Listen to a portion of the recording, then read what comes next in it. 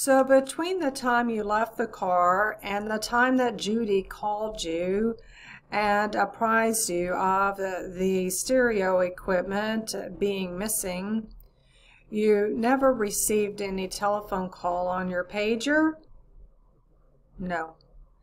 Did you ever receive any telephone call or message to Marie that the vehicle was completed?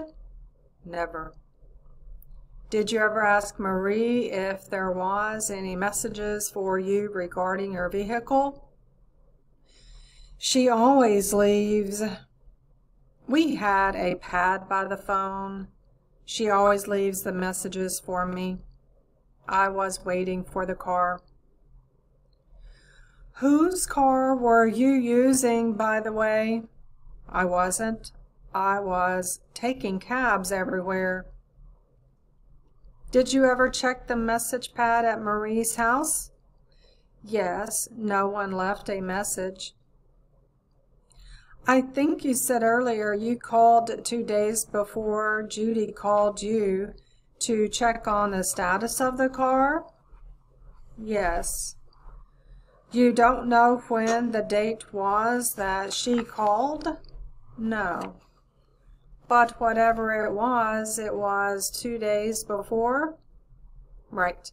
2 days before that, she called me. 2 days before she called you, you called and spoke to Judy, and she told you that the vehicle wasn't done yet? Correct. Now, Judy called you whenever it was that she called you. Was it just she and you on the telephone, is that right? Yes. Where did she call you at, by the way? What number? She paged me and I called her back, I believe. She used the pager and you called her back? Yes. Just you and her talked on the telephone? Yes. What did she say to you and what did you say to her?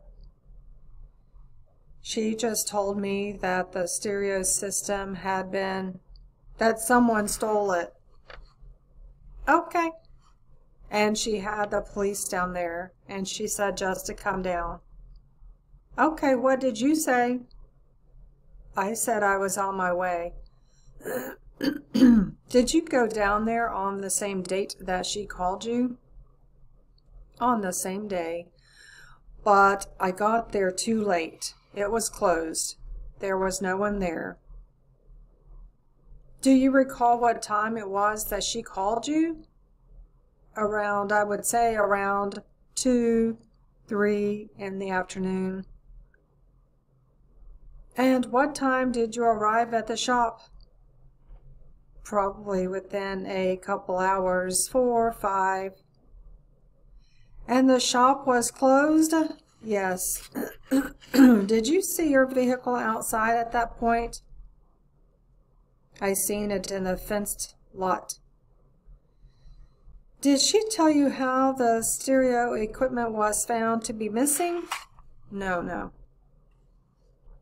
Do you know who discovered the stereo equipment missing? One of the employees, Milton. Miranda? Right. Do you have a brother by the name of Louis Rivera? Louis Rivera, yes. Is Louis L-U-I-S or L-E-W-I-S? L-U-I-S. Did he go to Mako Auto Painting with Milton Miranda on the morning of this incident? I don't know. I know he was there. He was there? He was there with him. I think he dropped him off or something. And your brother's name is Louis Rivera? Louis, yes. Does he live at the same address that you live at? No. Where does he live at? I don't know his address. He is in Chicago. It's on Keeler Avenue or something. I don't know the address. Do you know his telephone number? No, I don't. Would you be able to find out that information? I don't think he has a phone at the time. Would you be able, well, does he have one now? No. Would you be able to find out the address? Sure. Would you do that and provide it to your attorney? And I will ask your attorney to provide it to me at the earliest opportunity. You indicated that you believed that Milton Miranda found the stereo equipment missing. Is that right?